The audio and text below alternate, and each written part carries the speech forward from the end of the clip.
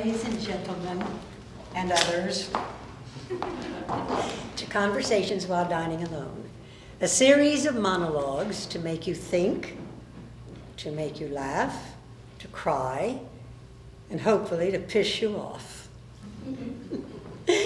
And now, would you help me welcome the cast to the stage?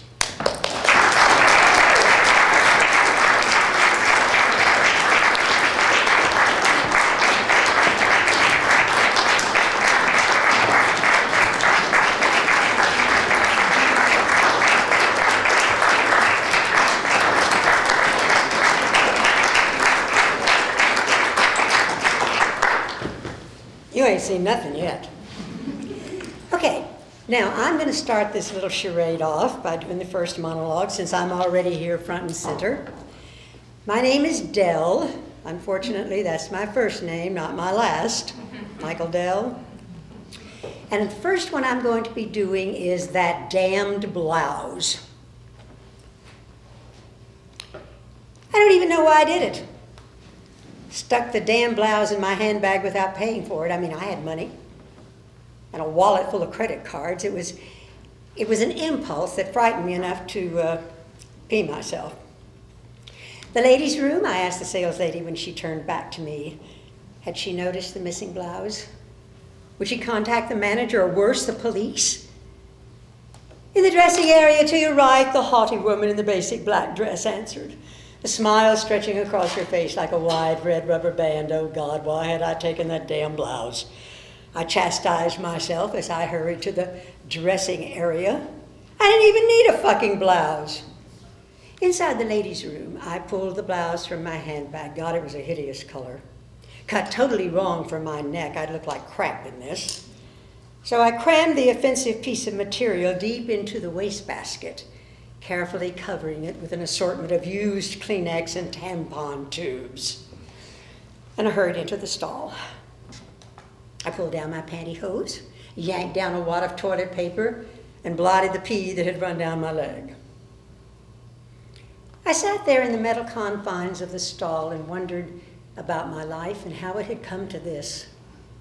What would I tell my therapist if I had the courage to tell her? Why did I continue seeing a therapist paying all that money if I couldn't be honest? And why was I embarrassed by the truth? I thought back to the moment that the idea flashed across my mind to steal the blouse. God, the rush of adrenaline, the thrill of it. God, I thought to myself, sitting there in the quiet of the ladies' room at Neiman Marcus, God, it was better than sex. At least the sex I'd had lately. But without the complications of another individual. I brightened, stood, and hurried out of the stall. I had to get back to shopping. I knew there was something I needed desperately. A bigger purse. Thanks.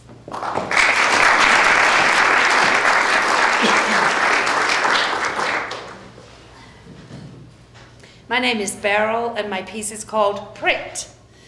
You know, ladies, when I woke up this morning, everything hurt. Nothing new, just the same hurts as always. I was glad. It's the new hurts that worry me, panic me. I felt better after a nice hot shower to get the kinks out. I peeked out the window to see what the weather was like. It was nasty. I was glad I didn't have any medical appointments, because I dread getting pricked by the young doctor. Funny that word, prick. I hadn't heard the word till my grandson called his friend one. You prick, he yelled. Why'd you call him that, I asked. Because, Nana, he's a dick. Well, that's when I made the connection. I'd heard the word dick before, and the cock word, but penis was the only word I'd ever heard in connection with the male genitalia. The nuns saying penis in biology class was always good for a snicker or two. The joke was that she wanted us girls to know what a penis was so we could avoid it if we were ever confronted with one. Oh, my grandson had other names for it, like Woody and Johnson. I knew someone called Woody once, and he definitely was a Johnson. But it's been years since I was confronted with one. I wonder as I look around the table here, how many of you ladies ever think about a prick? I do. Often.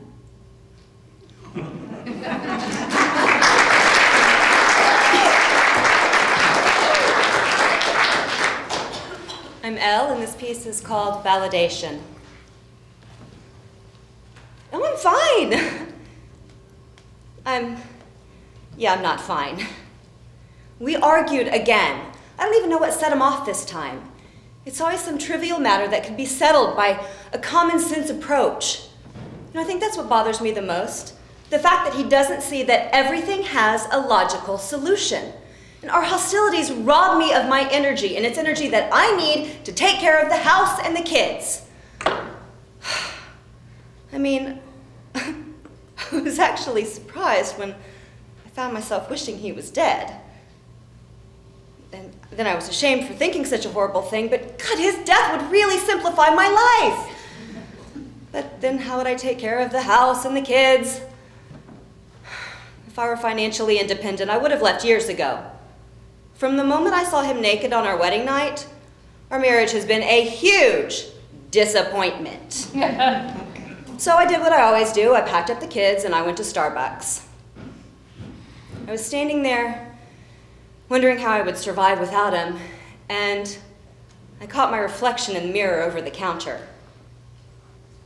And I thought, if I maybe put on a little more makeup, curled my hair, dropped a few pounds, I could be hot.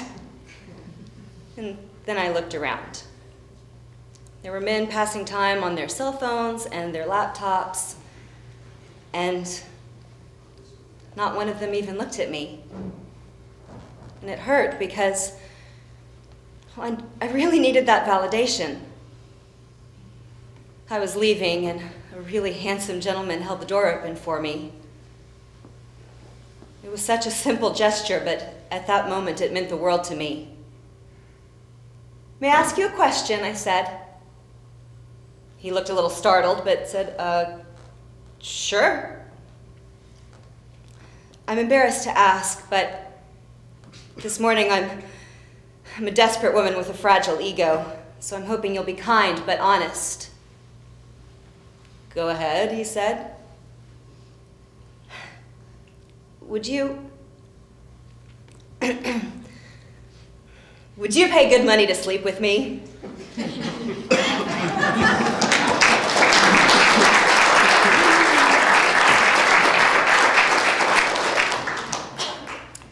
I'm Barbara, and I'm going to do They Want Me.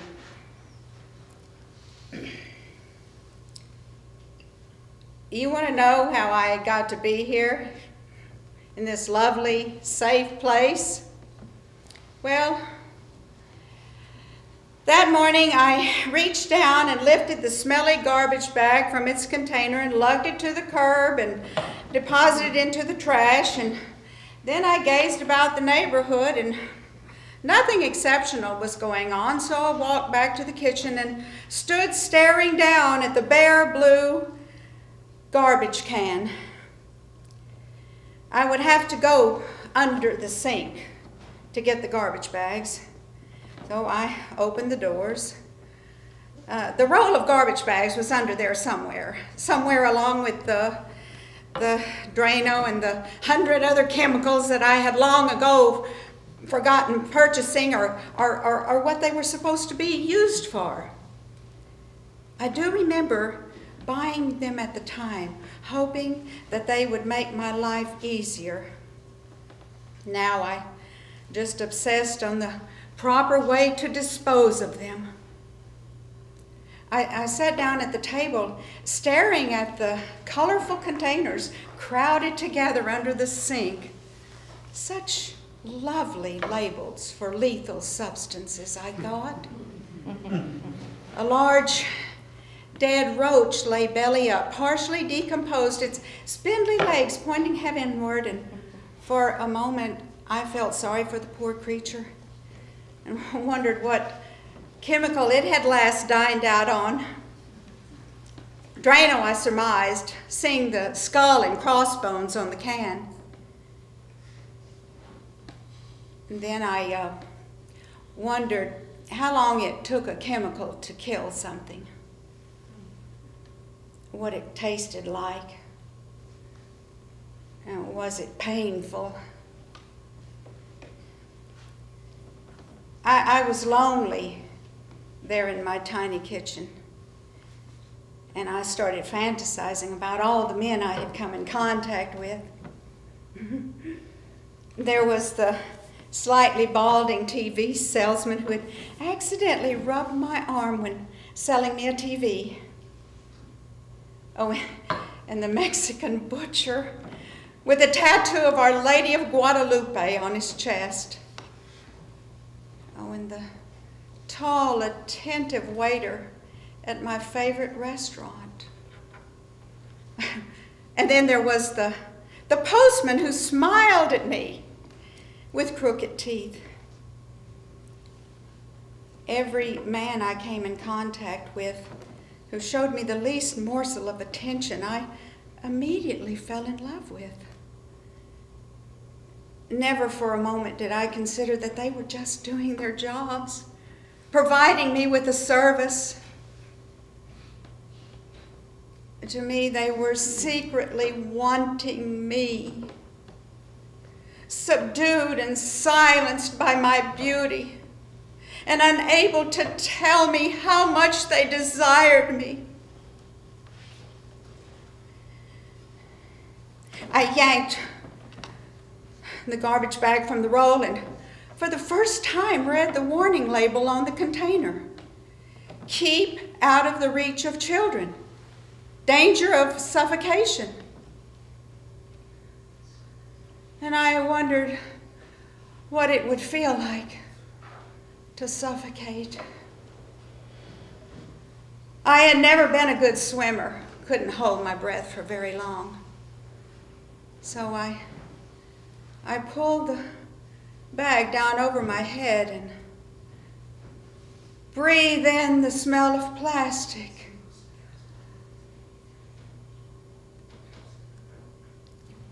It seemed so right.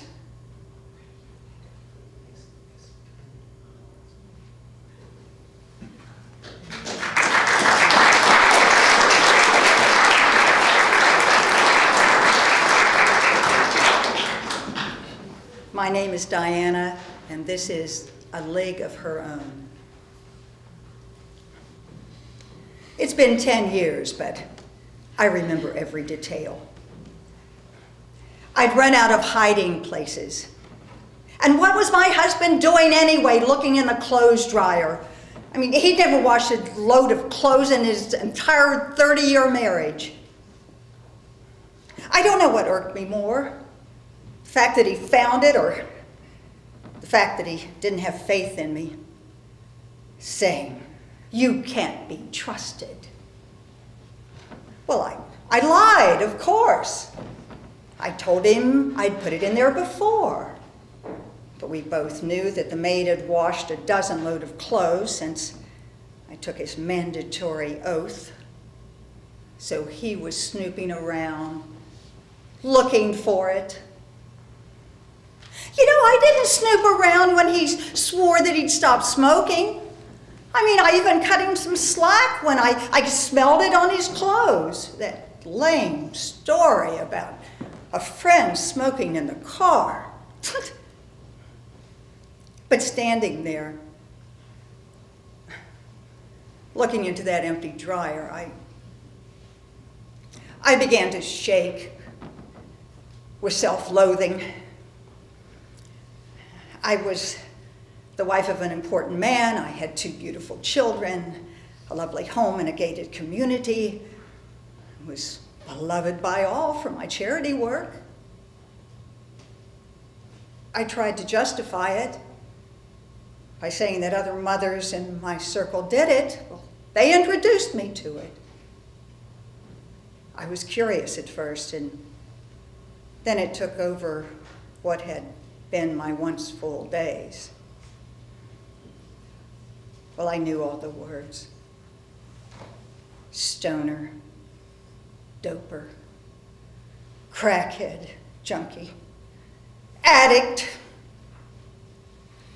And the word I used when I started out, recreational. But standing there, I started to sweat, and my hands began to tremble. And I said, how the hell did this ever happen to me? I'm in the fucking junior league.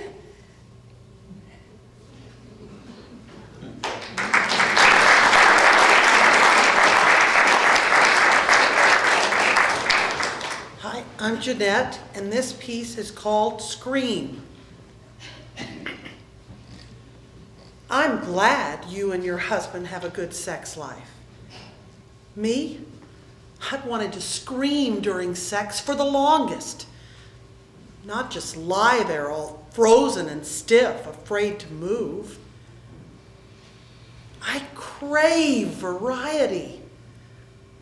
But the missionary position is the only position our lovemaking ever takes. I try to understand why he feels that way. We are Catholic. Anyway, last night I did it. Revealed how I really feel during sex. I had bought a book with pictures of partners in different positions. I locked the bathroom door and opened the book. There are so many positions. I really, really liked the Dale Evans, the Queen of the Cowboys position, where the woman straddles the man. I'm tired of being buried under him. He's gained so much weight since we got married. I feel suffocated, strangled almost. Not a partner like the book suggests. The book also says part of the fun of sex is the surprise of it, the unexpected to keep it interesting. Well, girl, you know I was shocked. I never thought of it as fun or entertaining. Just an obligation. Work. Well, last night I decided to do as the book suggests. Climb on top and ride off into the sunset. I know the signs when he expects sex. I threw off the covers. We are always covered. Climbed on top, dug in my heels and sang, "Happy trails to you until we meet again. Happy trails to you." Keeps my... Well, then it happened, just like I told you it happened on our wedding night. He went limp, rolled over, muttered something under his breath that sounded surprisingly like whore, and pretended to sleep. I yanked those covers back up and wondered if I could return the damn book. Sex for Dummies.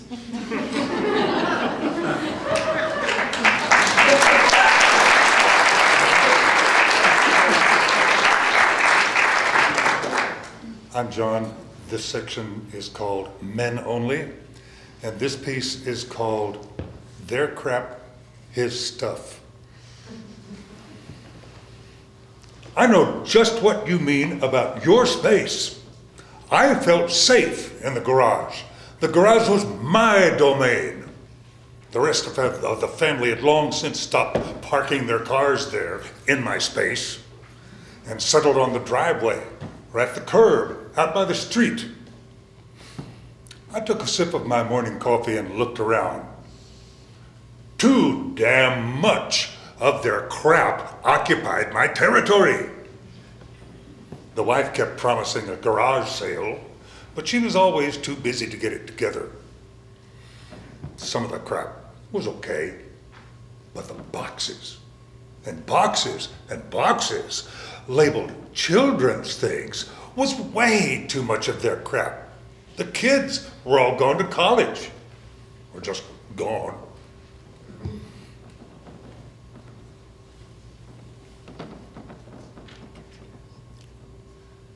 I took a look around, and then I realized that what they needed to do was honor my space. Heaven knows, I didn't ask for much. There was nothing in the house for me to relate to. It was all theirs. I didn't like sleeping under floral sheets, or bathing surrounded by bottles and jugs of beauty supplies, or drying off with fluffy pink towels with lace trim.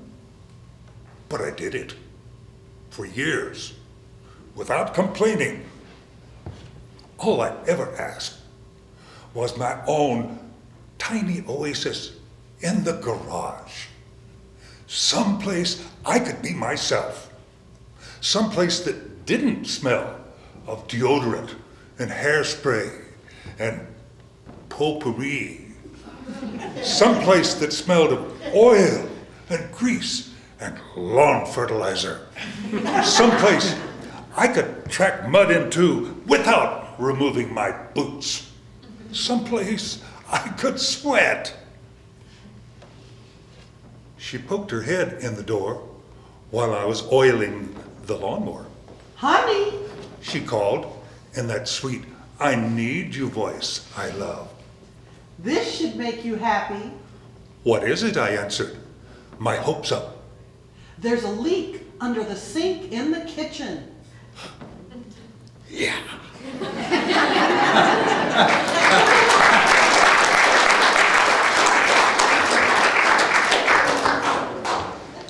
I'm Lance Barnett performing Trashed Out. No, no, no. I didn't buy the damn thing. It was a damn good deal. But I didn't act on my instincts. So now, I'm obsessing over it, needing it, berating myself for not buying the damn thing. I made myself sick. Nausea, vomiting, diarrhea over it. God, it was perfect. I could have used it, and it would have been an investment. I could have gotten double what I paid for it. What a fool I was to let that opportunity slip right through my fingers. It'll never happen again. But you know what? It's not my fault. It's hers, the bitch. When I went back, gone forever. When she walked into the laundry room with a basket of my dirty clothes, I told her, it's your fault. You were negative about my having one, and I let your negativity color my decision. Are you still obsessing over that? She asks, stuffing the laundry into the washing machine. Why didn't you buy the damn thing? It probably didn't work anyway. Like all the other black and white TVs cluttering up the garage. You gotta stop going to those garage sales. That's what's ruining our marriage. Shit!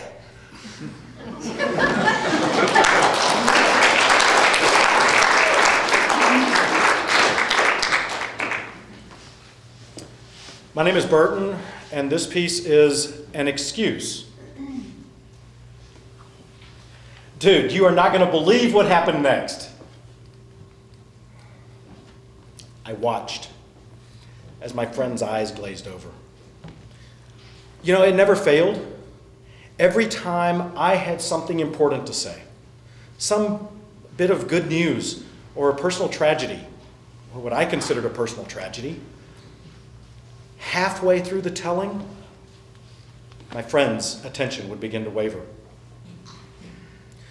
Am I that boring? Didn't I give them my undivided attention when listening to their illnesses or their husband-wife problems? Didn't I give them my undivided attention in other ways too? I mean, honestly, What's the difference between a failed marriage and a failed toilet? Wasn't I just as concerned about both? I know they're bored with me, but I also know I am not a boring person. Their rise above it attitude, it's a problem for me because I am a doer, a person who accomplishes things. And they, the rise above it people, they never do anything with their lives. Oh, I listen. I listen to all of the grand things, the things they intend to accomplish, the books they intend to write. But nothing ever comes of them. Why the pretense? I don't know. I've always been real, honest. Maybe I'm an embarrassment to them because I'm a doer, something they only pretend to be. It's like the sign over my desk at work. The person who wants to do something finds a way. The other kind finds an excuse.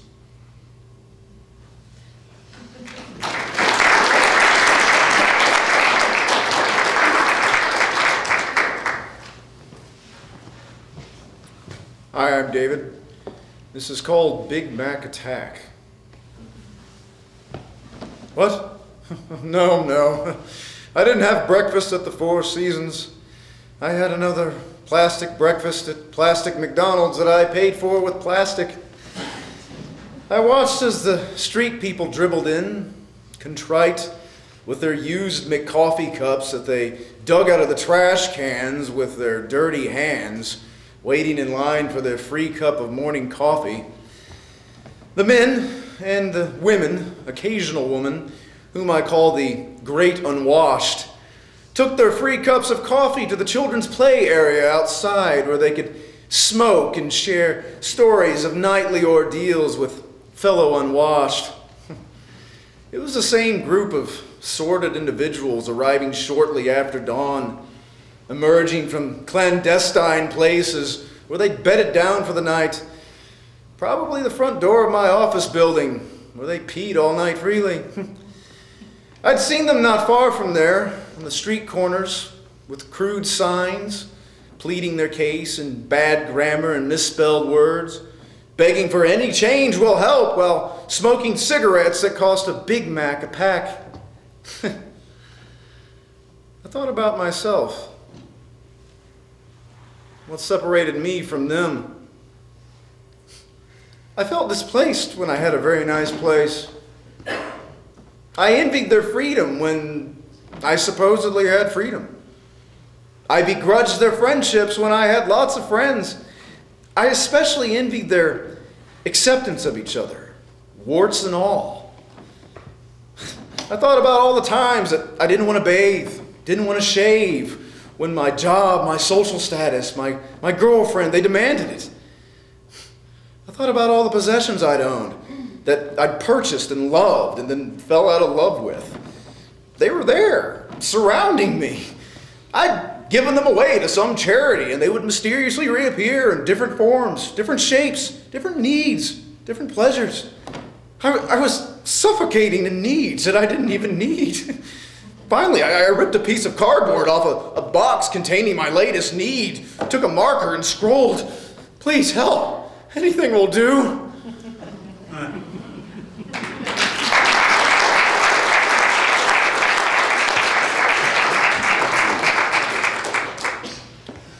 The name of this piece is Pee in the Sink. Pee in the Sink. It'll save your marriage. And cut down on the utilities at the same time. But didn't do much for yours. Well, hell, I figured it out too damn late. If he'd peed in that sink a year earlier, I'd still be married to that hard-ass woman. now he pees in the sink just out of spite. If every house had a urinal, it would cut down the divorce rate by half. True. So, which sink do you pee in? Both. But my favorite's the kitchen. Really? Isn't that awkward? I mean, my kitchen sink's kind of hot. Well, I don't actually pee in the sink. I pee in a cup. Ah, That way you can pee and make dinner at the same time. Then I dump the cup of pee in the kitchen sink. Ooh, that's a pleasant image. And I don't just pee in any old cup. Well, what cup do you pee in? My favorite. A pretty pink one. With I love Mama written on it.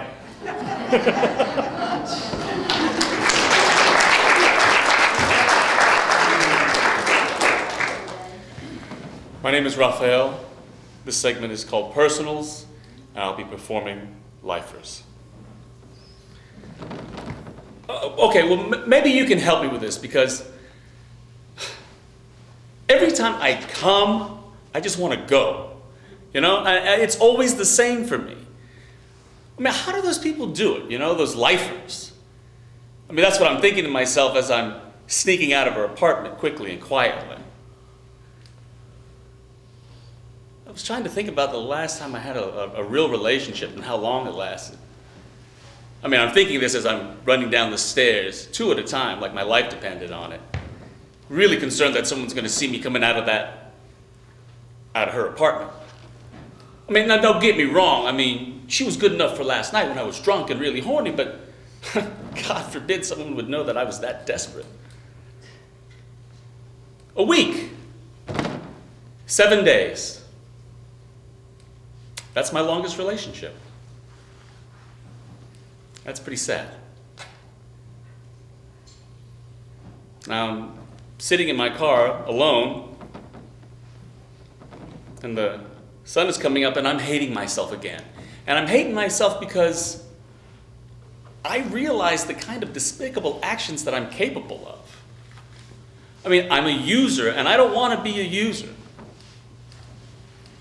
And I swear that every time I fuck and I run, I'm not going to get drawn into that seduction again.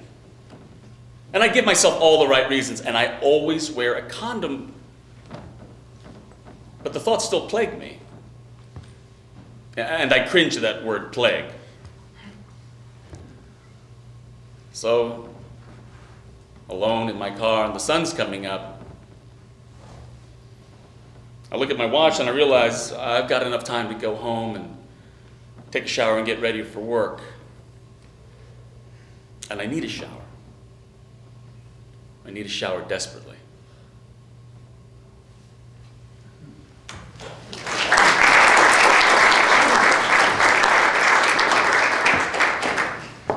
This piece is called The Actress. You think you know her? Oh, you don't know her. We know her.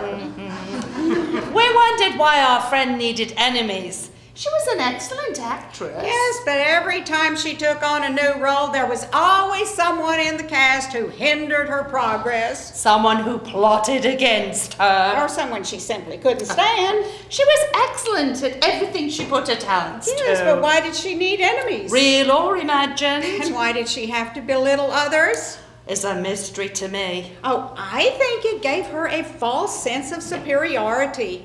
We ourselves were never subjected to her mistreatment. Oh, yes, but remember, we witnessed them many a time. Well, we liked and respected her talents, so we put up with her outbursts. Her tardiness. Her deceptions when the truth would have worked just fine. One day, we watched her mimicking and mocking an actress she had just been cast with.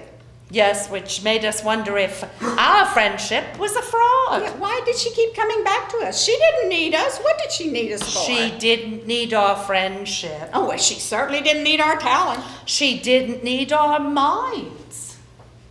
What she desperately needed from us was an audience.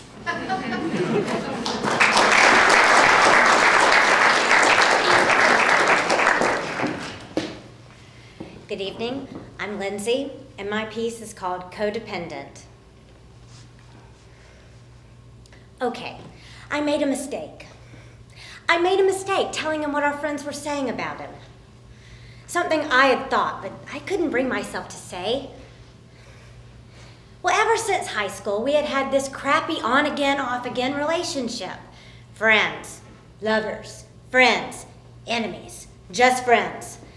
Well, our story changed daily. He's someone you love to hate one day and hate to love the next. I talked to you about this, and your response was always the same. How can you tolerate the temper tantrums and the mood swings? A question I couldn't answer with a simple response. Well, it's complex. I mean, really, how could I answer a question I didn't have an answer for? My problem was becoming friendship dependent on him. And I came to that realization one sleepless night while I was lying there worrying about him. And all this time I thought our relationship was reversed.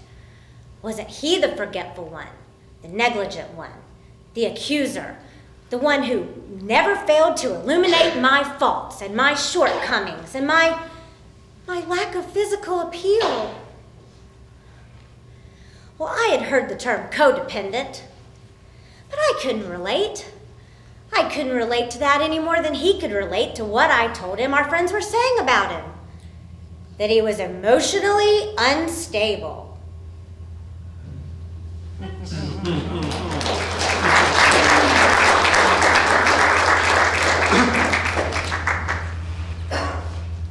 My name is Jennifer, and this is called Her Dilemma.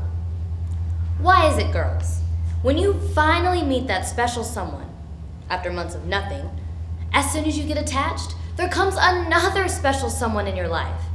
Isn't that men are more attracted to women who are attached? Is it more of a challenge? What? Anyway, now I have a dilemma. I'm having an affair with two wonderful men, but I don't know who to be with. Both are extremely attractive. Both treat me with respect, send flowers, all that crap women are supposed to find adorable. Both are really good kissers. Number one has a better job. I mean, he makes a ton of money and loves to spend it on me. Number two is a waiter/actor who models, and if you can believe it, is straight and horny. Number one drives a Porsche. Oh, I already said he makes a ton of money. So, ladies, what does number two have that number one doesn't? Well, to be honest, number two has a bigger penis. Well, I've heard that a Porsche is a penis substitute. So I'm wondering, do I want to drive one? Or do I want to use your imagination, ladies?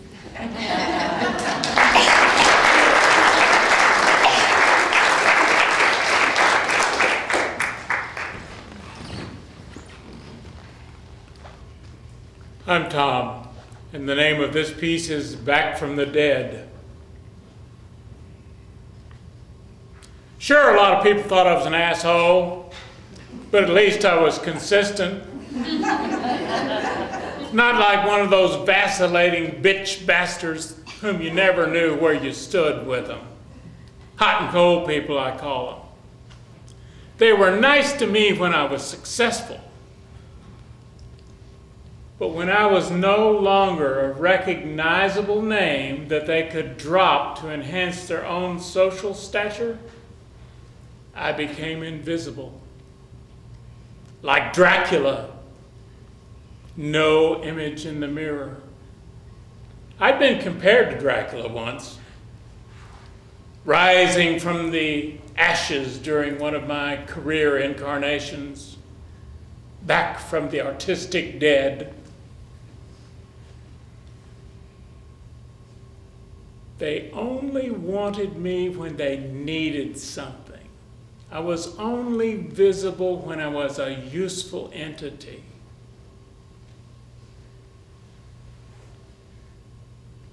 I waited for that special call, the one without the needy voice, the call to say, hello, or how are you? But invariably, the how are yous were followed by, oh, by the way, can you do this for me?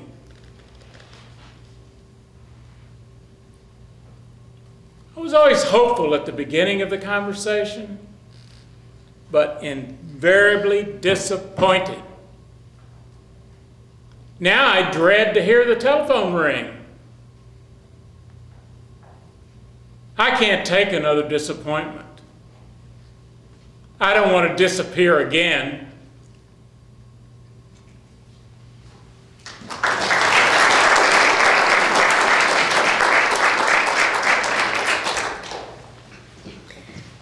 I'm Paul. This section is called Dining Alone, and I'm going to do a piece called The Dining Dead. I watched this elderly couple walk into the cafe and choose a table by the window. I was sitting at my little table, sipping my morning coffee, minding my own business, and tried but was unable to ignore them. It was an intimate restaurant. They looked to be in their 70s. She was youthful and petite, and he was large, with the kind of leathery hide you sometimes see on retired people, well-to-do, with too much time on their hands. I imagine them to have been a handsome couple. She opened her purse, pulled out a paperback, opened it to a dog-eared page, and began to read. He opened the newspaper and scanned the front page. When no sound came from the table, I began to wonder if they were mute or deaf. But I've seen a table of deaf people, and they were animated and full of life. The waiter came, the man smiled and ordered. She frowned, barely looked up from her book, stabbed at the menu with her well-manicured finger, and returned to her reading. They've been married too long, I thought, and have run out of things to say. I've seen that with other couples, eating together without saying a word. The dining dead, I call them. He pointed to a place on the front page, a photograph of Lance Armstrong, who had just won his 7th Tour de France. She glared up, shrugged, and returned to her reading, irritated at the intrusion. She obviously had waded through 30 pages of dull as dirt exposition to get to the sexy part. He took a deep breath, undoubtedly wishing for something in the news, something that would bring her back to reality. I wonder if 9/11 would have gotten this woman's attention.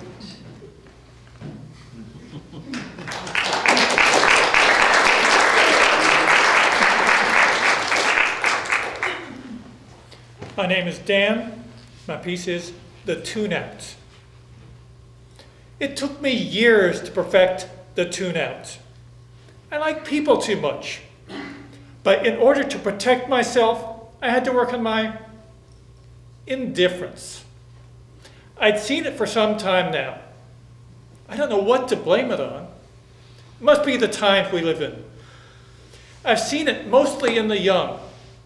The way they walk into a room without even noticing anyone, with blinders on like my grandma would say. I'd witnessed the dining dead. People who ate in restaurants without communicating. Was this The Walking Dead? They remind me of those zombie movies I liked as a kid. Dead eyes with pale, expressionless faces.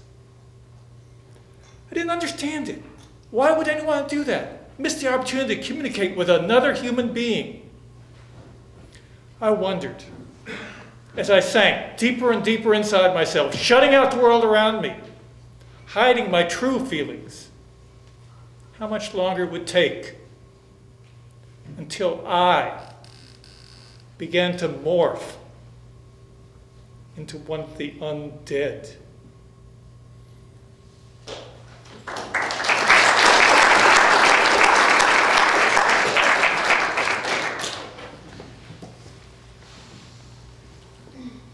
I'm Rosalie, and I'm going to do the makeup table.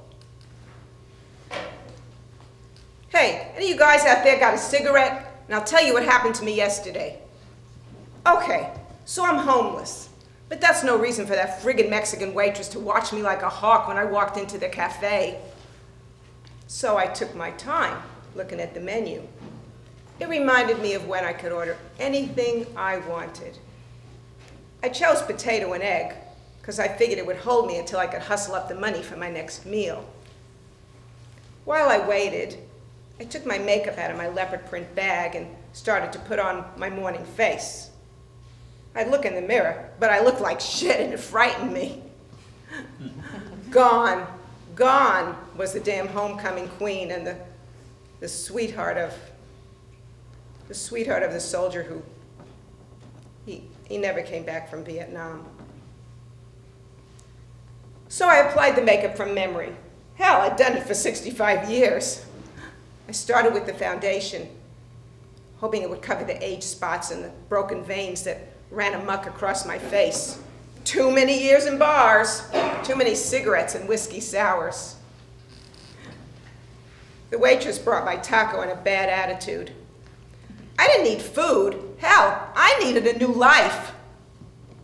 Anyway, I decided on coral pink lipstick, not the bright red that Mexican waitress wore. Nothing says whoer faster than bold cocksucking red. I looked around the room. A group of men in matching uniforms laughing a little too loud caught my interest. I like to play a little game.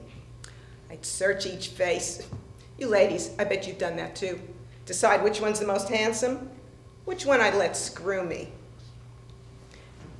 And at another table, there was a couple sitting there, absorbed in the Austin American Statesman, like there was something newsworthy in it. I never found that paper interesting, not even when I found one abandoned, tossed in the trash. The bitch of a waitress came and cleared the table and brought the check. I reached between my breasts and took out the tattered handkerchief, you know, the one my daughter gave me with the embroidered roses on it. And I untied the corners and counted out my money. Shit. I like saying the word because it's a metaphor for my life. Shit. I just had enough money for the taco and it embarrassed me. I put the money on the table, put my makeup back in the bag, and stood up. I walked past a handsome man laughing with his friends, past a couple with their noses in the paper, past a waitress with a condescending smile on her red cocksucking lips, with as much dignity as I could.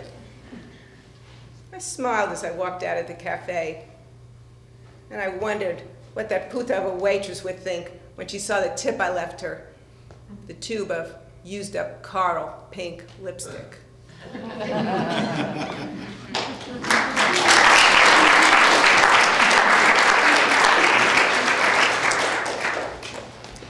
Good evening, I'm Laurie, and this is called Her Job.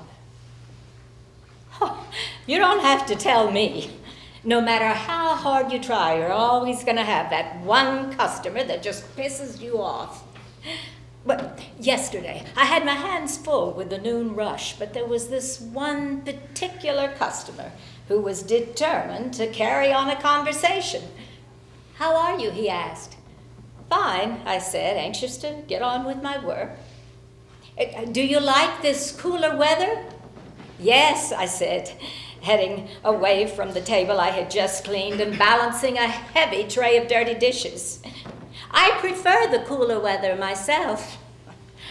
"Good for you." The tray is growing heavier by the moment. "Do you like waiting tables?" "Sometimes." Well, it was like this with him every noon when he came in.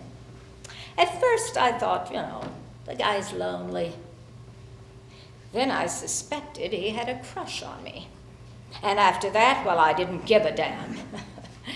And sometimes I was, I stopped being tip-friendly. Was a little bit rude with him a couple of times when he became unbearable. But I had other tables to please, other customers to make happy.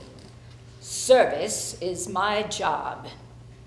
being gracious and kind, even when I don't feel like being gracious and kind.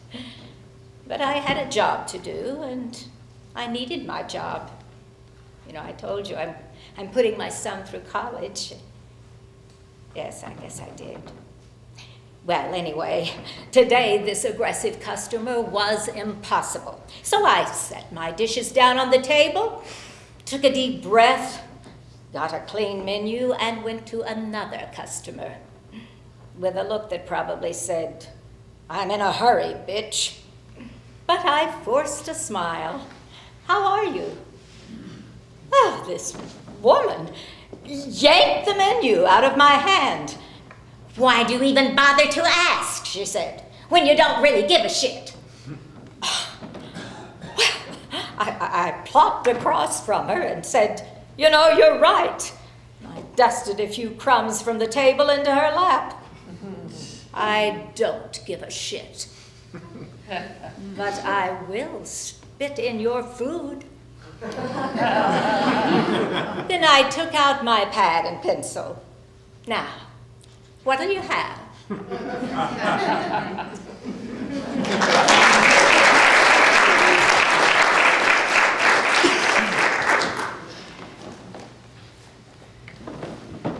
This piece is called Another Never.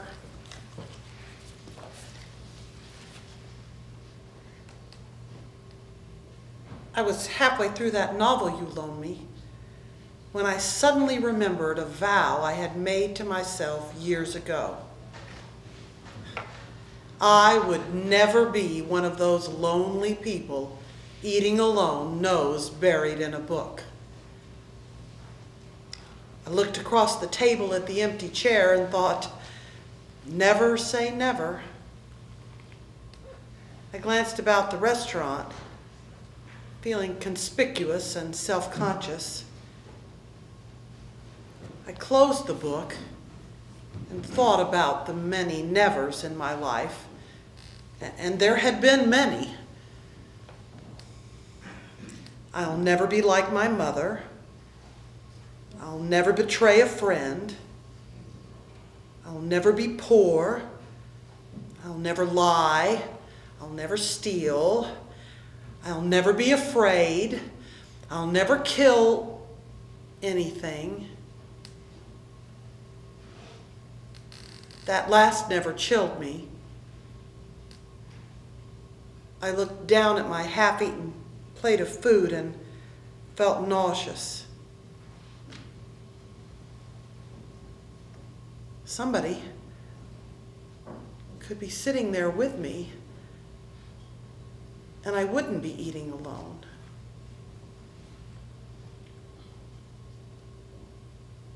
I was so young then. There was nobody to help me. I didn't know what else to do. I'd never do that today. Another never.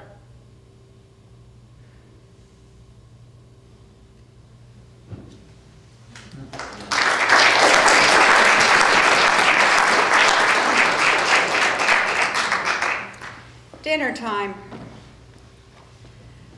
I'm amazed that my husband and I have been together for as many years as we have, and sometimes I wonder what I would do if anything happened to him.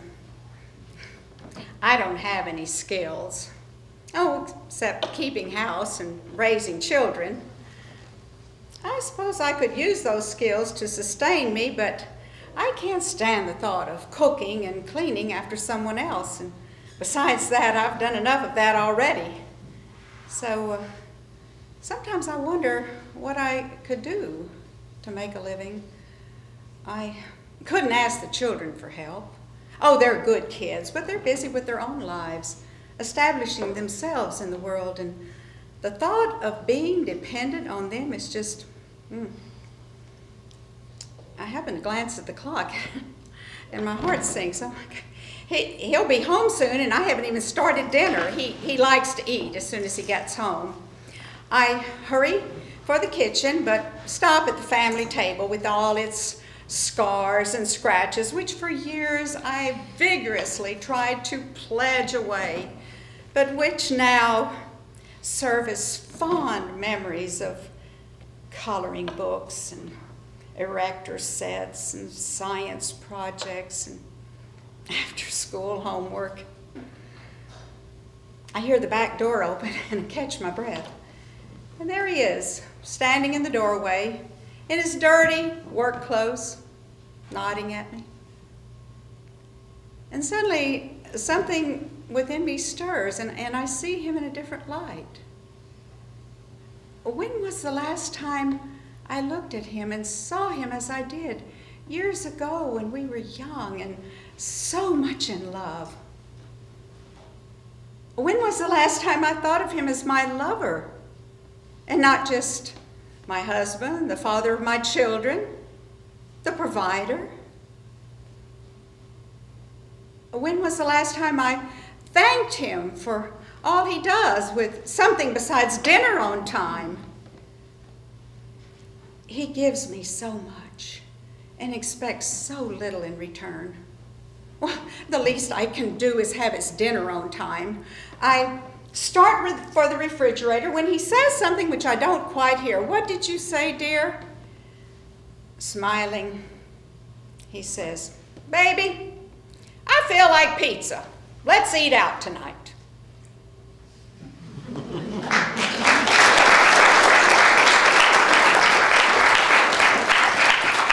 And on that happy note, let's take a 10-minute intermission. All right? See you in 10 minutes.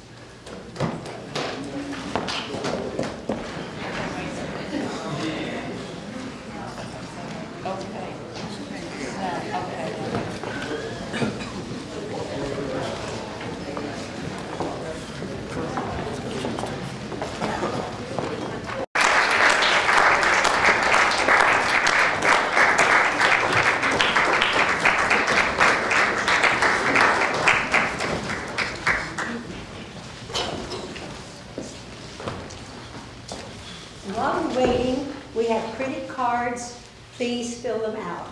Be kind. Remember what your mother said if you can't say something nice.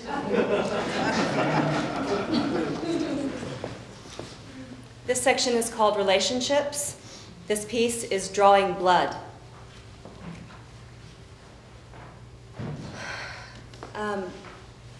We actually divorced because I did something unspeakable. I hated the way I was feeling, angry and resentful, and I wondered why I allowed him to bring that out in me. I mean, our relationship had always been strained. I was outgoing and he was, well, you knew him, in your words, he was boring. But as the sex became less and less frequent, I don't know, I just craved some sort of physical contact. But I was truly stunned the first time I hit him. I was also disappointed at his restraint. The more I thought about his complacency, his complete lack of response, the more I hated him for failing to stand up for himself. The resentment grew to loathing. And I found myself hitting him again, and again, and again. And this time when he failed to respond, I lashed out, and I left a handprint and a gash from my wedding ring on the side of his face. When I saw the blood, I was horrified that I was capable of doing physical harm to somebody that I once cared about. The father of my children. A man I'd spent most of my life with. I started to apologize, but something in his eyes stopped me.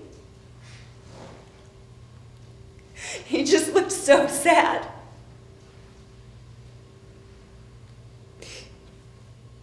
He touched his face, and he studied the blood on his fingertips. He looked at me and said, "There was a time when I would have given all of this for you." And then he walked out of the room.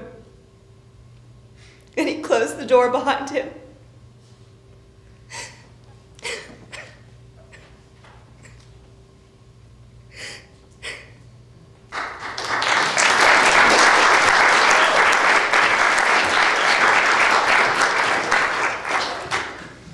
This piece is called Ordinary Words. I thought about the words I just whispered to him, and how much easier they were than the truth. Hallmark words, romance novel words, chick flick words, words I swore I'd never speak unless I meant them. That's the reason I desperately hoped he wouldn't repeat them back to me, because I would doubt his sincerity. I would have preferred the way a mute person expressed themselves in the same situation. A look, a touch, a physical vocabulary expressed emotionally. Passion, I thought. My words, so ordinary, had lacked passion. Did he sense I wasn't speaking from my heart? That the insipid, wearisome words I uttered were my only means of bridging the ever-widening gap in my feelings for him?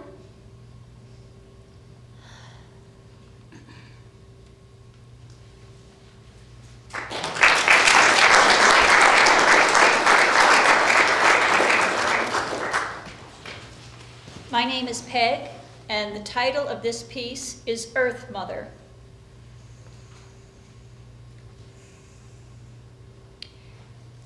When my husband asked, "Why do you do it?"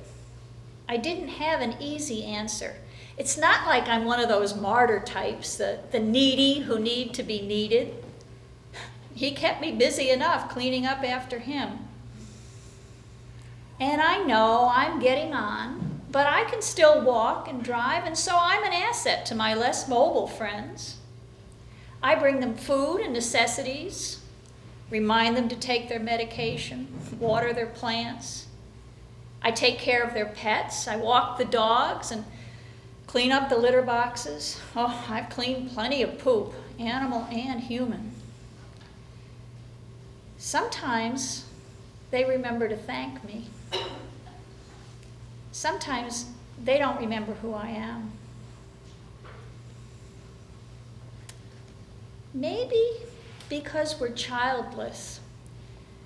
Oh, we tried when we were younger, but not with the results I'd hoped for. I wanted to adopt, but he couldn't make up his mind, and time passed and things never got resolved. Anyway, when he said, "Why do you let those old biddies take advantage of you? I hate that they don't appreciate what a kind and generous person you are." Well, I stood up in all my 4 feet 10 inches and I told him, "It's your fault. You wouldn't let us adopt. You couldn't make up your mind. And now I'm just weary of mothering you."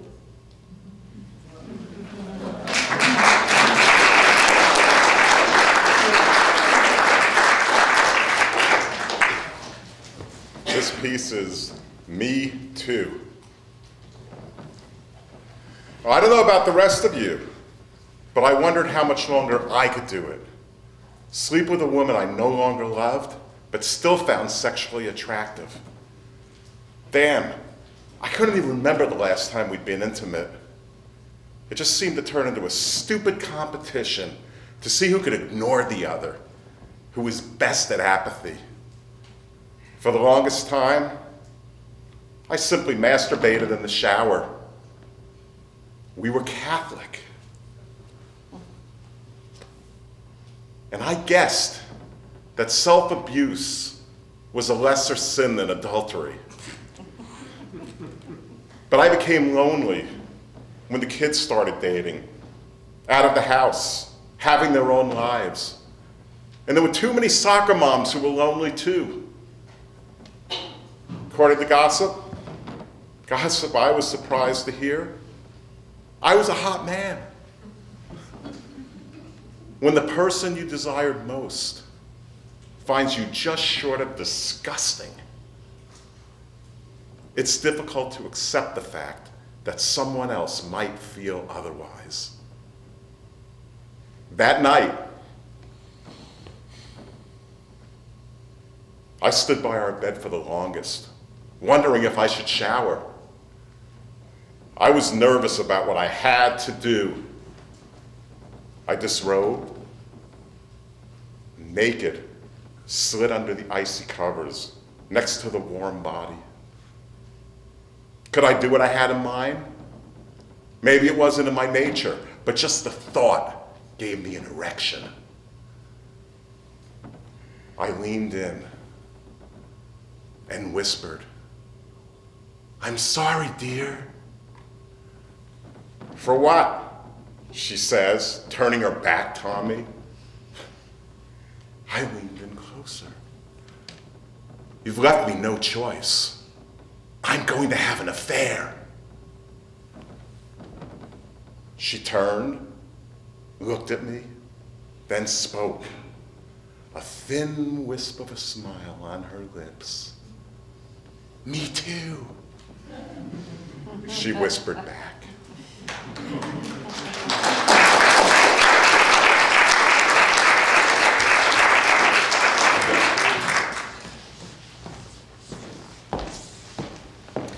Hi, I'm Ray. This piece is the remains of her day. It's been years since I've been in a nail salon. Yesterday, I woke up late and staggered through the house wondering what to do with the remainder of my day. I lost myself somewhere. I don't know what to do with a day where I don't have someone to take care of. My hands are not used to idleness. They kept fumbling with the sash of the robe that I was living in. Look at my hands. Dishwater rough, broken nails. I don't remember the last time I polished them, but it never lasted, what with the housework and the gardening, so I just gave up on it. I wonder when I gave up on myself. Like my hair, for lack of time, or so I told myself. I took the scissors and chopped it into this Joan of Arc hairstyle, hoping my husband and sons would notice. They didn't. They did notice when dinner was late or their favorite pairs of jeans were not pressed. I noticed when the boys brought home that mangy stray dog. I knew I would be the one to take care of it. That dog proved to be such a consolation. It appreciated the love and the care that I gave it. And it broke my heart when he died. The men were away on a fishing trip. So I took the shovel and I dug a grave in my prize flower bed. I wrapped him in my best towel and buried him there in my roses, all the while thinking about my mortality. The boys are gone now, and my husband just died from prostate cancer. So today, I'm doing something about my nails, something with the remainder of my day.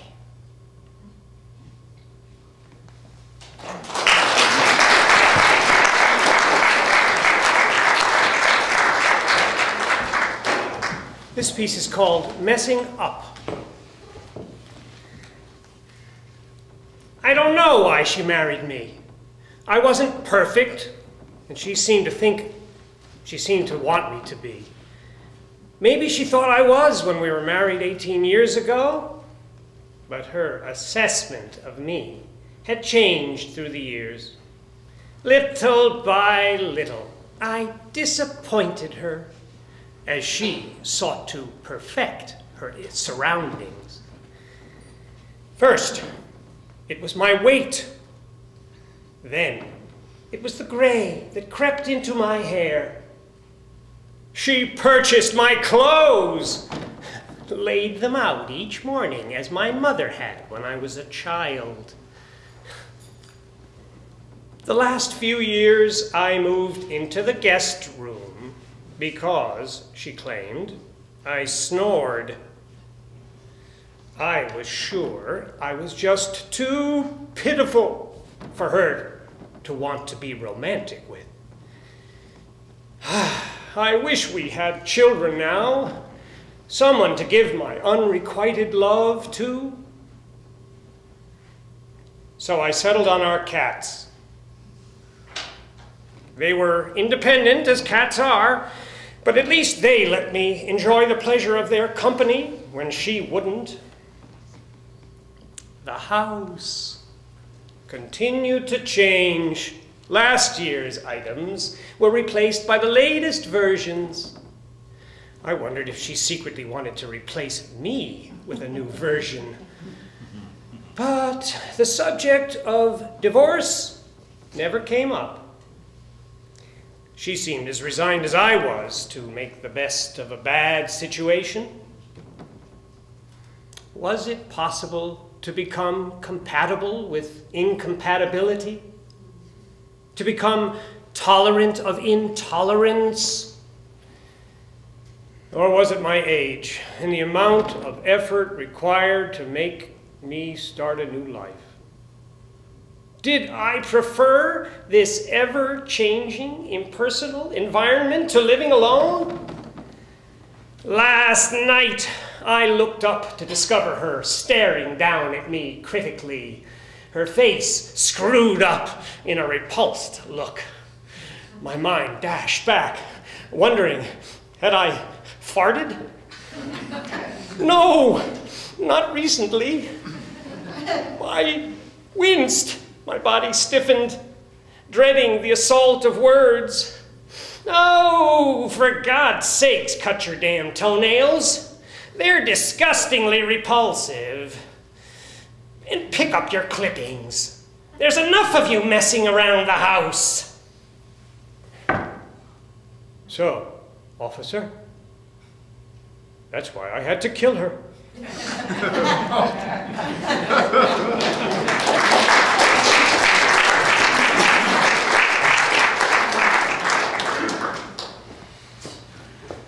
This section of the program is called Alternative Lifestyles, and this piece is A Queer World.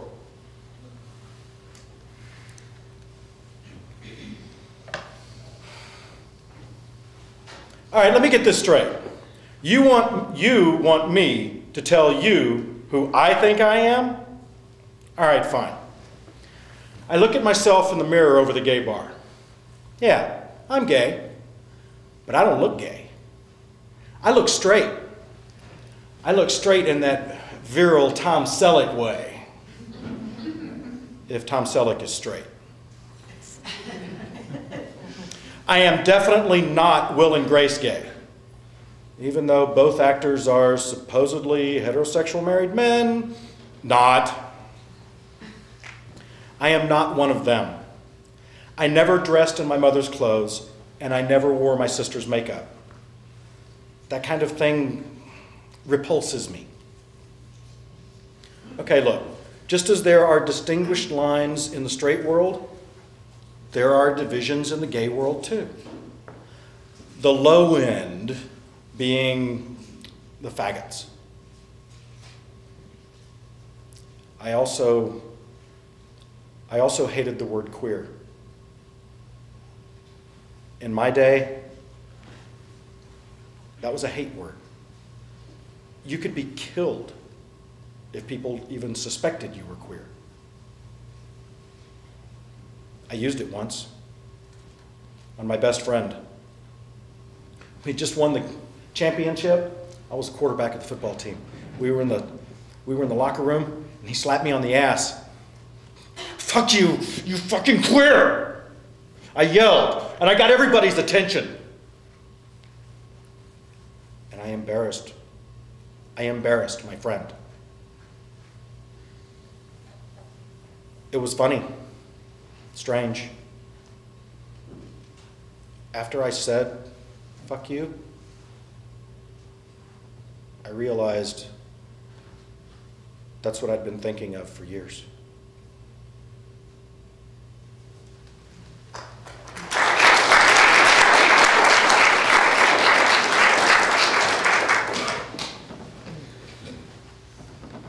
This piece is called Turn the Wheel. I want to thank you all for coming here today to honor our friend. These days are become so frequent and it's so hard on everyone. It makes you think. It makes me think of a day I was driving home from work and I had a really shitty day. I had all these negative thoughts rolling around in my head and I just had this uncontrollable urge just to steer into oncoming traffic. I mean, I had had similar urges before, thoughts of suicide. And it'd be easy,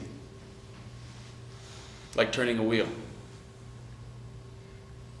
And in some ways, it would be a relief. Because to be honest, I just wasn't keen on my life anymore. My life had become dull and uneventful. Ambition eluded me. Nothing surprised me anymore. My nights had become endless and my days intolerable. And I don't want anything anymore. I don't even want sex. Because when I was a younger man, sex motivated me. I would wake up every morning anticipating the day's new discovery of pleasure. But now, sex was the enemy, and it was killing all of our friends. And their deaths have left me feeling abandoned and helpless.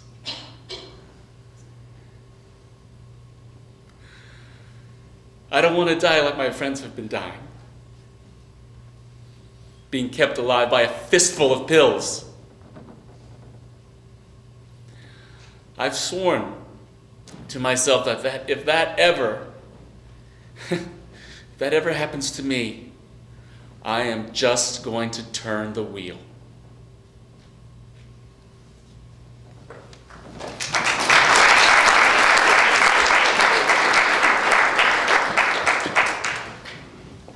This piece is called A Toxic Friend. Well, honey, I had let loneliness allow that asshole back into my life. Well, my options weren't any better, and I wondered why I attracted weak men. Or is it our strengths that diminish men in our eyes? Making them appear weaker than they are. I have tried sublimating my will to theirs. Well, I have sat through hours of Monday night football. I have eaten in restaurants where breasts are referred to as hooters. I dated a man who once referred to my vagina as the playpen. And their prelude to sex is, do you want to do it? Which had absolutely the opposite effect on me. No wonder several of our friends have begun dating lesbians. Well, at least they know the lay of the land. Or to use a phrase from my latest disappointment, how the plumbing works. Why is sex so important? I have seen it all my life in magazine after magazine. Sex. I tried it way too early. Way too early to be disappointed. But no matter how many times I experienced male disappointment, I still could never imagine myself making love to another woman. Well, without an adequate fantasy life, self-gratification is just a chore without an end product. So, We listen hopelessly to our sisters and girlfriends extol the virtues of a pleasure that has eluded us. An orgasm.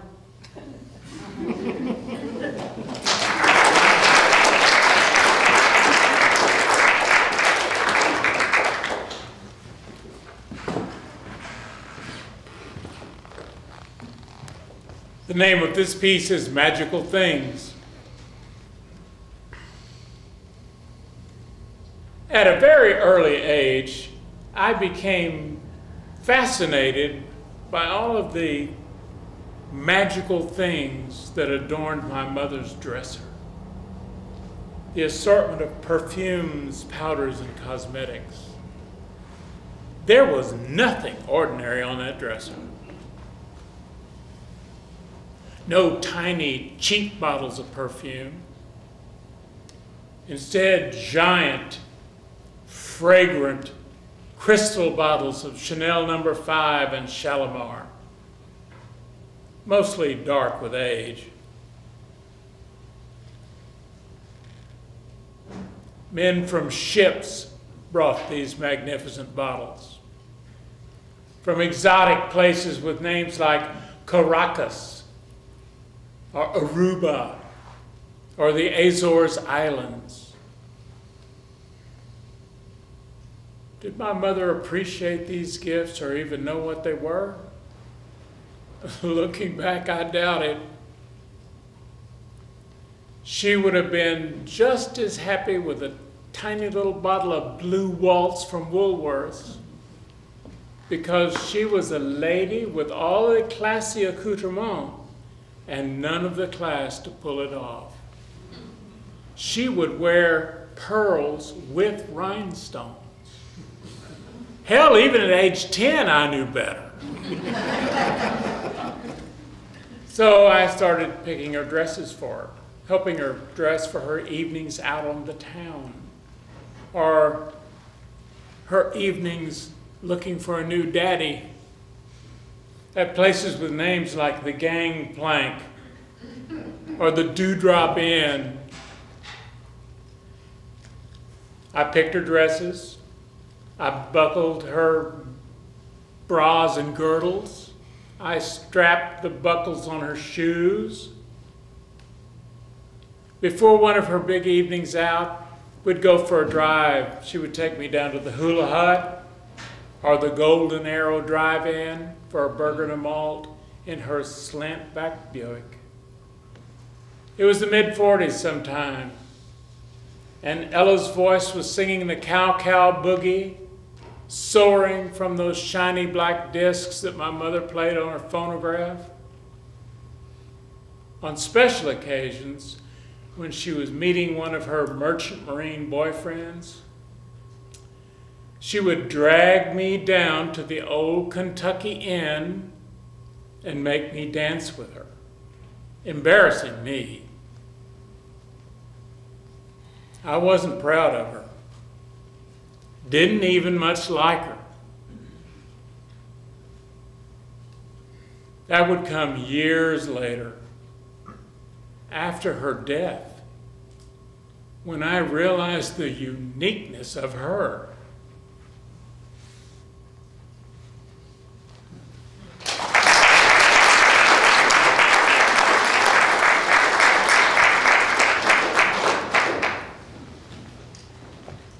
This is called Men with Women.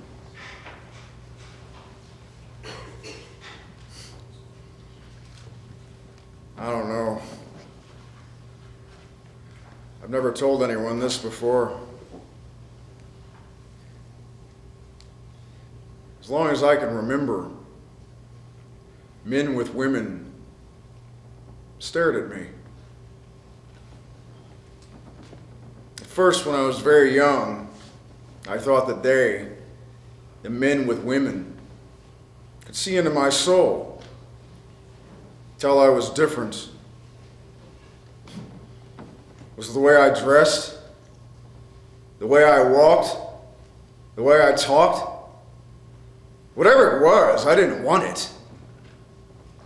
I didn't want to be so different that someone could read my thoughts, tell my sexual preference.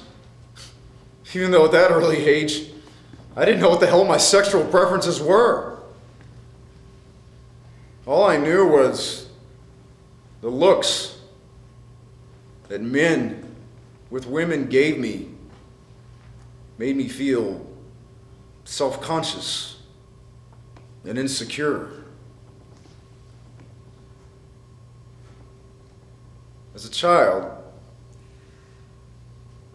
men with women touched me. Later, the boys with girls in the neighborhood experimented sexually with my young body.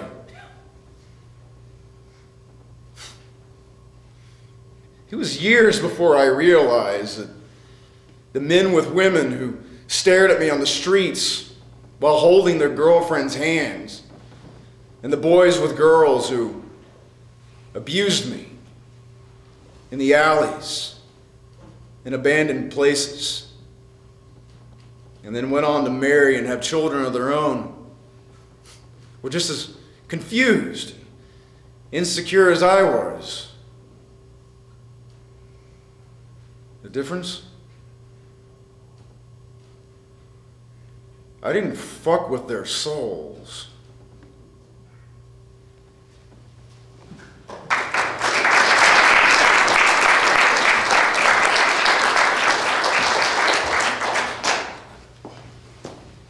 This next section is entitled or headlined, Just Because I Want to.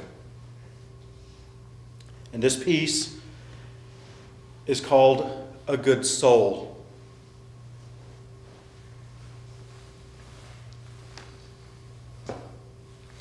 I was stressed. The day had not gone the way I needed it to go. I put the truck in low gear, and I started climbing that long hill toward home.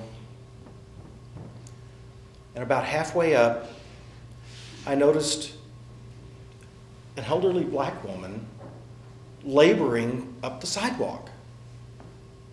I surprised myself when I stopped the truck and I called to her. "Hey, can I give you a ride?" She turned, smiled, struggled across the street into the truck. "Thank you, sir. Thank you. This here hill is getting to be too much for an old lady like me." I said, "Well, I couldn't see you doing that when I have an empty seat right here." "Well, I thank you mightily, sir. It's okay. Tell me where you want to go. I'll take you there. I live around here." She led me to what I'd always thought was an alley. No, it was a private drive that led to this grand house overlooking the city, beautiful views. I looked at her and asked, "You work here?" "Yes, sir." As she opened the door, I stopped her. I said, "Hey, do you have any free time? I've got some friends, nice people, and they're looking for some help." She smiled. I said, "No, sir, not this year. Maybe next year. I'll have a day off." She offered her hand, and I took it. It was strong, and it was calloused. And she smiled and said, "God bless you, sir." And she closed the door, and she walked to the house. When I sat there and I watched her, like you'd watch a friend, make sure she's safe. After she was in the house, I turned to drive away. I wasn't stressed anymore. I was at peace.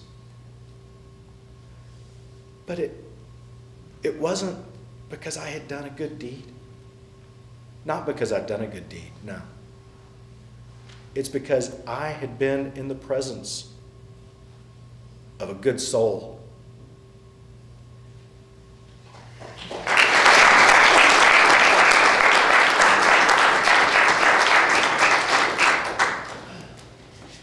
The N word. Since we've been discussing the civil rights movement, I want to tell you what it was like for me growing up in the South in the 50s. I had always been awed and inspired by black people for as long as I can remember. But when I was a girl, there was no such thing as politically correct or incorrect. The N-word was bandied about, casually, freely. This was due to ignorance, to insensitivity, to cruelty, and even to innocence. I remember skipping rope with my friends singing, "Eeny, meeny, miny, mo, catch a nigger by his toe." Oh, to this day, that nonsensical rhyme still haunts me. Then there was my child's delight in a certain candy. "May I please have a nickel's worth of nigger babies?" I asked as I eyed the glass jar filled with licorice in the shape of tiny black babies. When my dad failed to properly connect the washer and flooded the house, my mom yelled, "Why do you have to nigger rig everything?" This was all so confusing to my little girl's mind. How was it that black people could have funny rhymes and delicious candies named after them and yet be blamed for the mess my dad had made? These mysteries were even more curious when the black people had their own town. And there was no part of town called White Town. And they had their very own water fountains and their own entrance to the movie theater where they got to sit up in the balcony. I had seen pictures of the Queen of England waving down from her balcony, so I knew that only the very best people got to go up on a balcony. Oh, I so wished I could go up there and wave to all the ordinary people below. I knew it was the very best place to be one day when I heard a little boy ask his mother, "Mama, why do we have to sit up in the balcony when all the other people get to sit downstairs?" Because the mother took her son by the hand and slowly led him up the steep, narrow steps. Because, baby, up there, we's closer to God.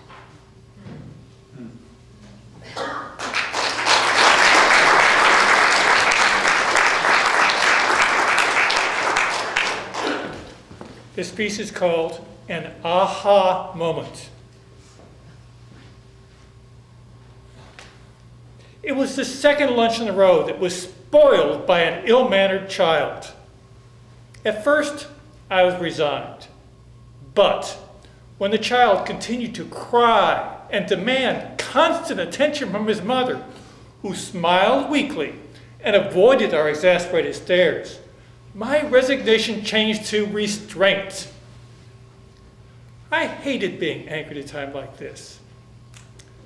While I was old enough to remember good manners and respect from one's neighbors, I was also wise enough to know that nothing remains constant, and good manners are taught by example.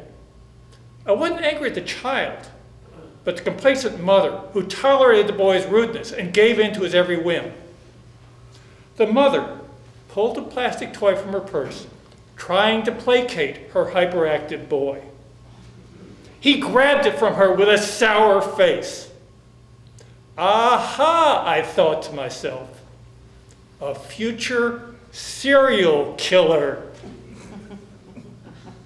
It's funny. As crazy as that thought was, I felt vindicated.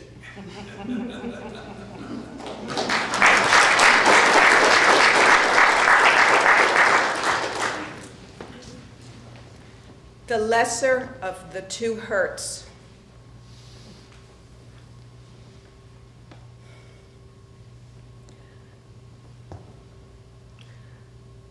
I didn't like my two children very much. They had grown into thoughtless and selfish adults with no children of their own. They loved their worldly possessions too much to share them with a child, much less with me. And it wasn't only the fact that they didn't take the time to return my calls or to inquire about my health as I got older. They didn't have the time. They were too busy working 2 jobs to pay for those worldly possessions. They had their own lives, I told myself. But there were times, lonely times, when I wondered whether the 18 months of agony was worth all the trouble. When a trip down a dark alley and a coat hanger would have saved me all the heartache. Oh, surely I never would have done that to myself or to them. But the ugliness of the act and the harshness of that reality sometimes seems the lesser of the two hurts.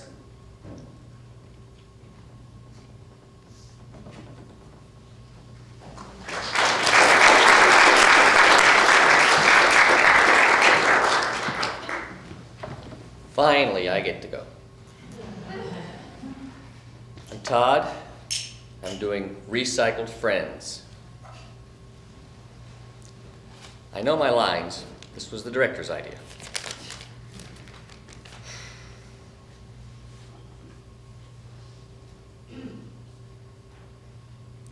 Fuck 'em. Sure, I screwed up every relationship I ever had. I mean, I drove more people away than I ever kept. Not that I ever think it's my fault. I managed to justify most of the times. I'm the one being screwed over. I mourn the fact that I'm alone, that no one bothers with me. Well, they can kiss my ass. Although I don't know exactly who they are. I made this list of people I had cared for, and I began to check them off. Bitch, asshole, lunatic, alienated family, ex-lover, ex-trick, dead, dead, dying. I stared at the list for a long time. It wasn't that I pissed off the whole world. My world was dying around me, and new friends aren't that easy to come by. Not at my age, not in the youth-obsessed society I'm part of. I scanned the list again, wondering, which friends could I recycle?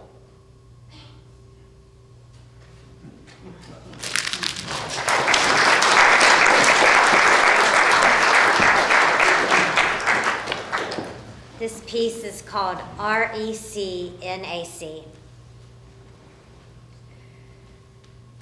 The word fell from his lips like a stone and lodged in the pit of my stomach. I looked over my shoulder, hoping to God he was speaking to someone else. There was no one else in the room. I looked back at the lips that had uttered the obscenity at me. Well, there were these lips that, well, I'd fantasized about kissing. They were attached to a handsome face. Or was it my need that made the face so appealing?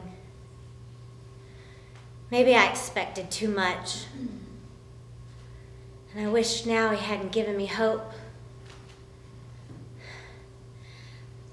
I pressed the rewind button in my brain and the obscenity sped backwards. RECNAC. A, C. Cancer. I have cancer.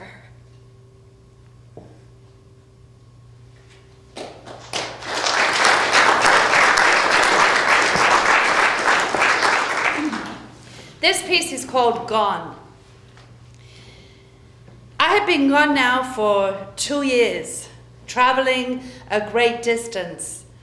I settled in a place that had absolutely no emotional connection for me, in a state I had never visited, in a town whose name I could barely pronounce. I would have gone farther had the money and the car not given out, but I was satisfied. I had run long enough for my anger to have given out also. The thing that amazes me is that I had absolutely no feeling of loneliness, just a sense of relief and a sort of contentment. Alone in the motel room, I studied my naked body in the crusty mirror that hung on the toilet door.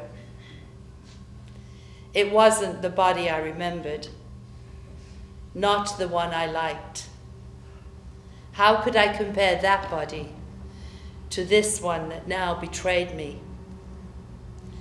Boys and later men had loved and fondled this youthful body. 2 husbands had appropriated it, demanded it, abused it. It had produced 2 beautiful and later spoiled children. And now it too failed me. I glanced down. I could look at it now, at the place where my breasts used to be, at the ugly scars that crisscrossed my chest. I took a deep breath. I was resigned. I was ready.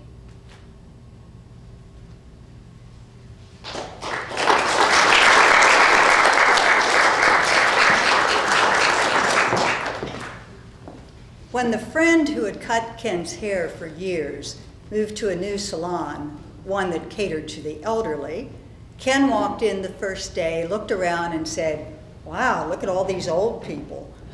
Well, the friend quickly corrected him, said, "We say mature." And that's the title of this next section of pieces. And I'm going to start it off by telling you about Belle. You know, Mother was old, but she could still drive. And it meant a great deal to her to drive Belle, her beloved 1980 Oldsmobile with the plush blue velvet seats. Oh, it was a gas guzzler, of course, but she only drove it as far as the market and Mr. Jean's hair salon. Mr. Jean had styled my mother's hair every Wednesday morning at 10 o'clock for 20 years. And I don't think she ever missed an appointment. Nor had her hairstyle changed in all those years. Mr. Jean lacquered it so it stayed from week to week. She could even sleep on it without mussing it at all. But her only concession in all those years was Rue's blonde minx to cover the gray, because, oh, she hated gray hair. And she hated getting old. She couldn't relate to the old biddies sitting under the hair dryers at Mr. Jean. She wasn't wrinkled like they were. She took care of her skin. She cold creamed it every night. It was a ritual that drove my father to the spare bedroom, but she said it was worth it. She smoked when I was young, but luckily she'd stopped in time so that she didn't end up with that leathery skin like a lot of her friends. And she was always secretly pleased when someone thought she was younger than those friends who still smoked. But then she did something stupid, and And she fell and she hurt her hip and she had to use a walker. It was the same one my grandmother had used. She kept it in a closet in the spare bedroom because she hated the sight of the darn thing. The morning I drove her to the care facility that she was moving into, I watched her struggle into the kitchen with that walker, and she stood there and looked out at the carport where Belle sat, covered in a layer of gray dust. She said she wanted to get in it and just drive away. She'd already outlived my father and most of her friends. Just drive, she said as I walked her down to my car. Said she wanted to get in Belle and drive backwards through her life. Well, that's when I got the idea, and I turned and I walked her up to the carport. As I was helping her into Belle, I asked her if she would do anything differently. She didn't answer the question, but she held tightly onto my hand, and I knew the answer.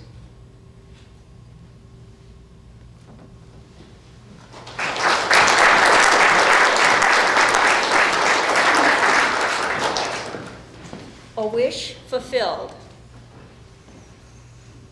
Oh, honey, for heaven's sake, don't you feel bad?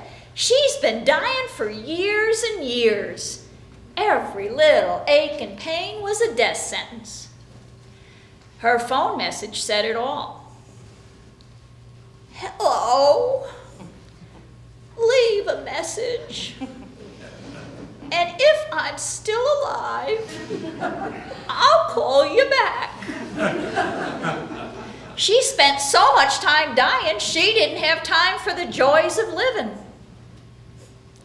I stopped dropping by because of her organ recitals, a never-ending list of her failing anatomy and gross bodily functions. Even her family cut visits back to the required holidays, and then only the hale of heart would show up. Oh, how they dreaded Mother's Day. She really needed attention, but she drove those of us who could give it to her away with her constant complaining.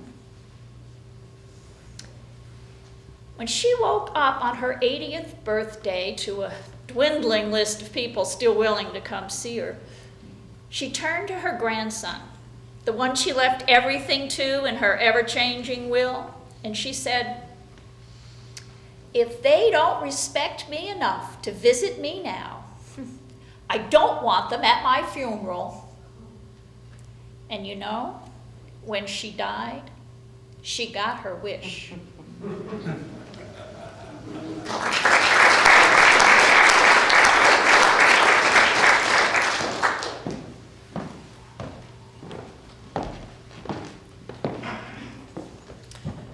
Recognition. I know I was wrong, and I was ashamed not going over. Each day I made up new excuses for my selfishness, the kids being what I used the most. They had school, soccer games, dance classes, friends over. So I called, offering my list of excuses. I was relieved when they said they understood. But that didn't make my lies any more acceptable. When I hung up, a rush of rage always overcame me. Why did they have to be so damned understanding? Secretly, I wished they would be angry with me for once. They asked nothing from me, taking their old age with humility and candor. So why?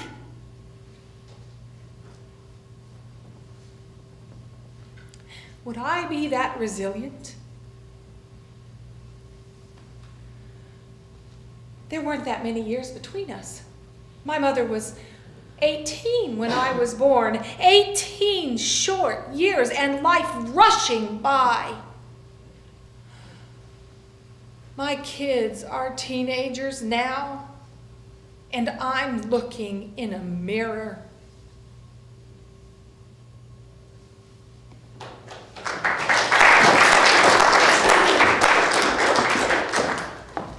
Living in the past. It worried me that my friend spent so much time living in the past. At 70, she was energetic and healthy, and yet she cared not for the years ahead of her. Instead, she concentrated on the years behind her. She spent hours daily going over the old photo albums and scrapbooks. I invented ways to escape whenever the conversation turned to her past and she reached for her beloved books.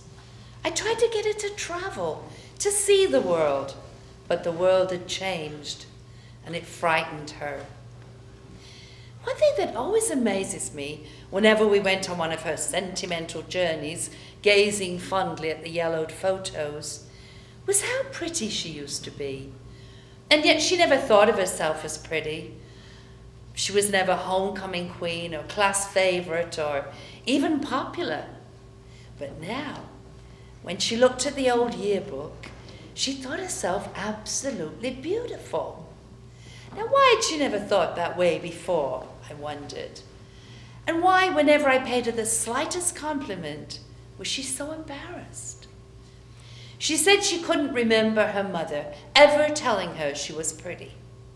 Her father, well, she couldn't remember him at all. He had vanished when she was 3. Vanished was her mother's word. That bastard just up and vanished, never to be seen or heard from again. She showed me a single lone photo of her father, one that had survived her mother's disappointment. Taken by a street photographer, it put a face to the phantom. There he was, striding confidently past Woolworth's 5 and Dime in a dark 3-piece suit and a nice fedora, while a woman going in the opposite direction eyed him lustfully, because he was a handsome man. Before her mother died, she summoned the courage to ask why she'd never been told she was pretty. Because, her mother gasped, because you looked like him, that bastard that just up and vanished.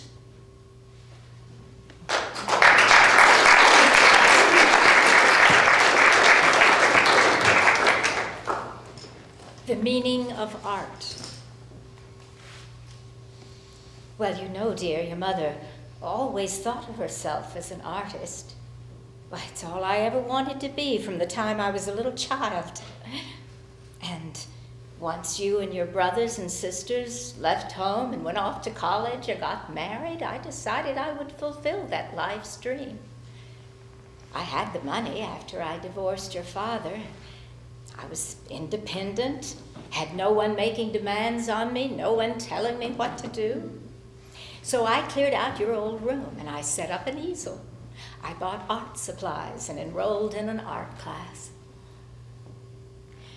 But at that very first class, I had trouble concentrating on the drawing. I just couldn't take my mind off the nude model's private parts. Dear, do you really think your mother could actually draw a man's penis? Well, so I repositioned myself in the classroom. I thought perhaps I could draw the young man's buttocks without having those lewd thoughts. But no. So I went to the market and I bought some fruit and I made a beautiful still life on the kitchen table. But the banana, well, it reminded me, well, I removed that from the arrangement, but after a week or so, the fruit all rotted on the windowsill and there was no art. So I lugged everything up to the old lake house. I thought perhaps a sunset would inspire me. And the sunset was beautiful. But it came and went, and there was no art. By now, I was embarrassed. I mean, for years, I'd been telling you and the family and all my closest friends that I was a suppressed artist, that my soul yearned to create, but that the responsibilities of having a family kept me from producing anything. Now I felt like a fraud. Here I had all the time in the world, and the art just didn't come. And I felt very sad for a long time. But then, finally, I was able to invite my closest friends over. I opened a bottle of good wine, and I told them that it was time for me to exhibit my works of art. Oh, they were so happy for me. They were thrilled that I was finally going to realize my life's ambition. So I turned to the covered, framed piece on the easel. I said to my friends, you know, it took me a long time to understand the true meaning of art. And I took off the cover. Oh, at first my friends gasped, then they laughed, and then they applauded. Because there on the easel was a beautiful color portrait of my family.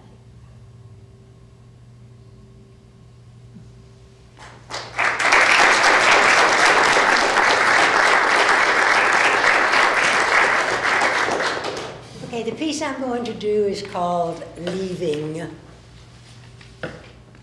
Sure, I could have left without saying a word, but where's the fun in that? I grabbed an armload of clothes from my closet and said, I'm leaving, dear, tossing them down on the bed beside him. What, he asked? I said, I'm leaving. Oh, where to? His attention riveted on the ball game. Anywhere, I said, as long as it's away from you. Are you out of your mind? No, not yet, but I may very well be after another year of picking up after you. And I want a divorce. He sat up in bed. You can't get a divorce after being married 50 years. Oh yeah, I think that's long enough waiting for someone to change. But I need you, he whimpered in that little boy voice he used for years to get his way. Yeah, I know you do, sweetie. I sat down on the bed beside him, took his hand in mine. I know you need me. You need me to cook and clean. You need me to wash your dirty clothes. You need me to have your coffee ready in the morning. You need me to run get a beer regardless of how I feel. You need me to pay the bills. You need me to find the remote when you've misplaced it. Oh, and you needed me to bear your children, to feed them and nurse them when they were sick. You needed me to arrange their marriages and visit the grandchildren when you didn't even make an effort. And now you need me to make sure you take all your medication. So why am I leaving? I'm leaving, dear, before you need me to wipe your ass.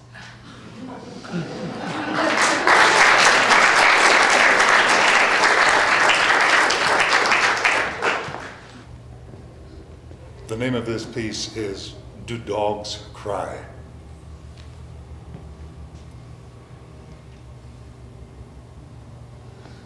Hell no, I hated the damn dog. And here I was out walking it on the end of a pink leash with rhinestones, begging it to poop. And I was embarrassed. I knew I looked foolish out walking a ratty old toy white poodle named Fluffy. It was my wife's dog, and I had no use for the animal while she was alive. But I promised her on her deathbed that I would take care of the mutt, who only tolerated me, who bit me on numerous occasions, and who peed in my shoes more than once.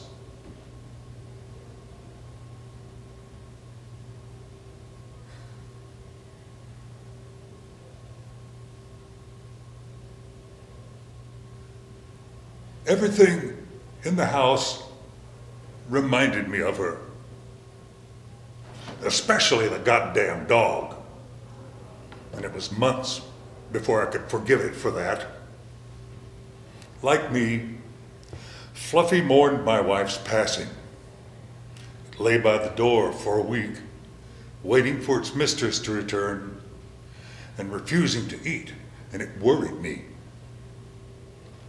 I sat in my damn recliner and watched the blurry images on the TV.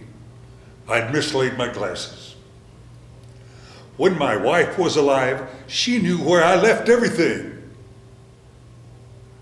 Nothing on the TV appealed to me. Not even the shows we watched religiously. It was just too damn painful. And I missed her something awful. I glanced over at her chair, where Fluffy was curled up asleep.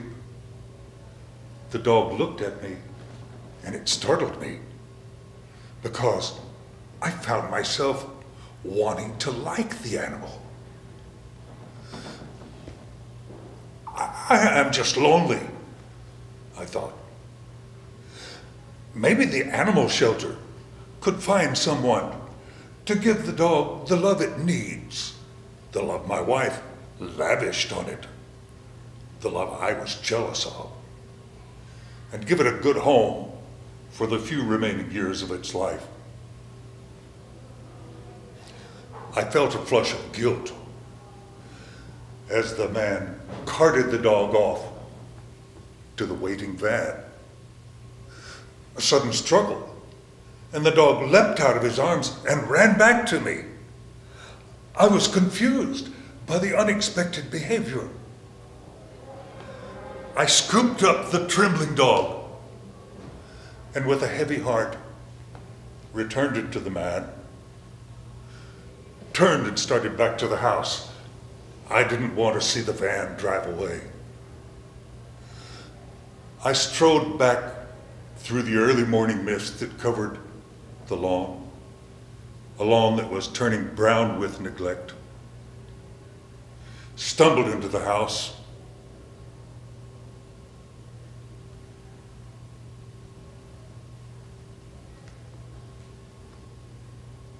It was quiet.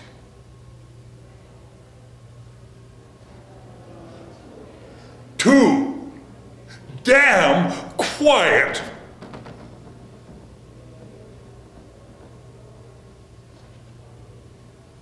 I poured myself a cup of day-old coffee, sat down at the table,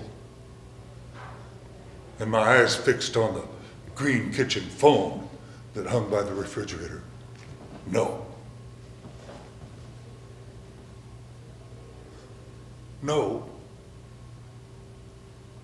I'll wait. Give them time to get there.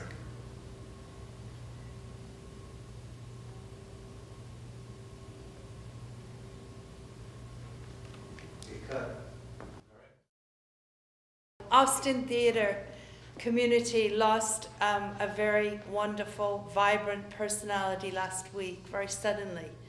And we have dedicated our shows today to Scotty Wilkerson, who passed away a week ago today. And we miss her, and Ken misses her. They were good friends. Anybody who knew Scotty or worked with her appreciated what a wonderful, vibrant, and happy person she was. So tonight, I'd like to read this poem that Ken wrote upon her passing for Scotty. She was here yesterday, making plans for the future, making sure he was comfortable, but she's gone today. She was here yesterday in the kitchen baking bread, dreading the trip to the hospital, but she's gone today. She was here yesterday talking of the past, remembering the plays she was in, but she's gone today. What happened that she would suddenly disappear like that, without a trace of her in the house? She was here yesterday, hugging friends and laughing about some old remembrances, but she's gone today. And she'll be gone tomorrow too, because an angel came unexpectedly sweeping her up, and flew away with her to heaven. How else can you explain that she was here yesterday? Our friend Scotty.